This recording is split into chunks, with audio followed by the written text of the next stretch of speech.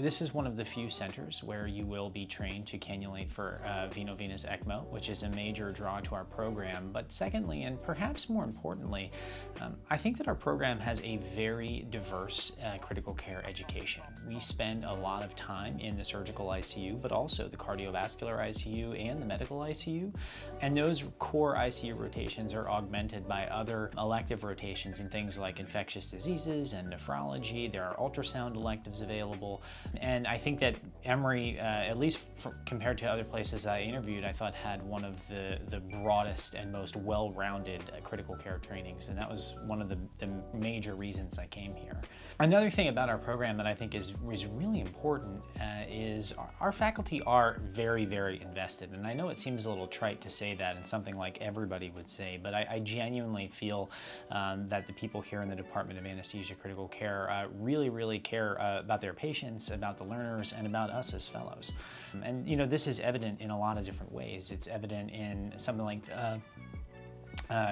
Dr. Visa, our program director, texting me after my first day and then again after my first week just to check in and make sure everything was going okay, and then if I was having any problems or needed any questions, he reached out to me to check.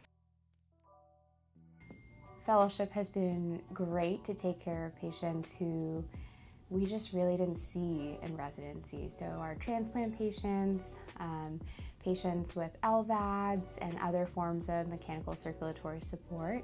And with the ECMO experience, I think this fellowship is pretty unbeatable. The biggest, greatest thing about this program is that the attendings are all trained in different specialties. And so we have surgery trained, EM trained, internal medicine nephrology trained, anesthesia trained attendings, and it just offers a really wide range of experiences and different teaching styles.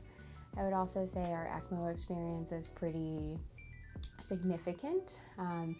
If you would like to cannulate for ECMO as a fellow, there are so many opportunities to do so, either in-house or some of the transports that we do as well around Georgia and South Carolina and Alabama.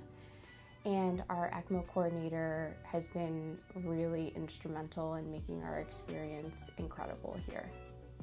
I think that one of the other aspects of fellowship that I've found really rewarding is the education opportunities that we have as fellows.